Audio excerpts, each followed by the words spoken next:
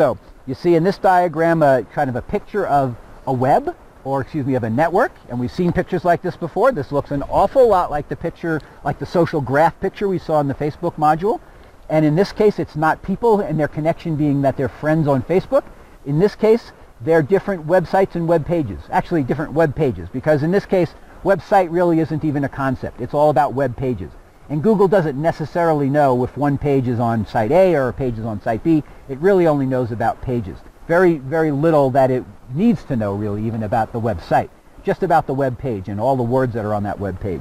But you can imagine, for example, starting on any one of these dots, that starting from any one of these dots, it's connected to other dots, which are connected to other dots, and before long, if you followed all the links from any dot on this diagram, as long as we don't have something that's disconnected, if it's disconnected, it's not on the net, or it's not in the network, and in this case, everything is connected somehow to everything else.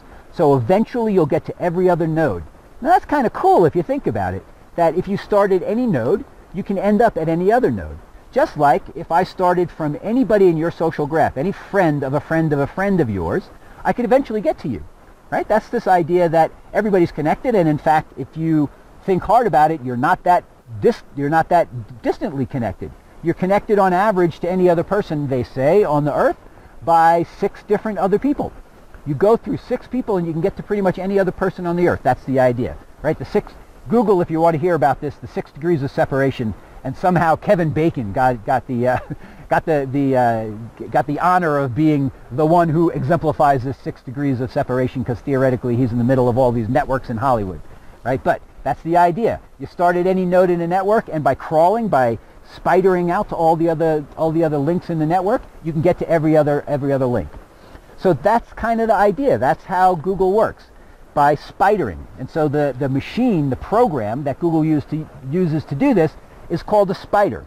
Sometimes it's also called a bot, after robot. And that bot it's a bot, I guess, in the sense that it's automatically going to pages as if it was a person. I guess that was the derivation of that term. So either called a spider or a bot.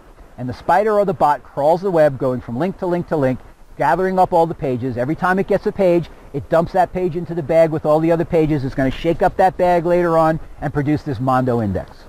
Okay, got the idea?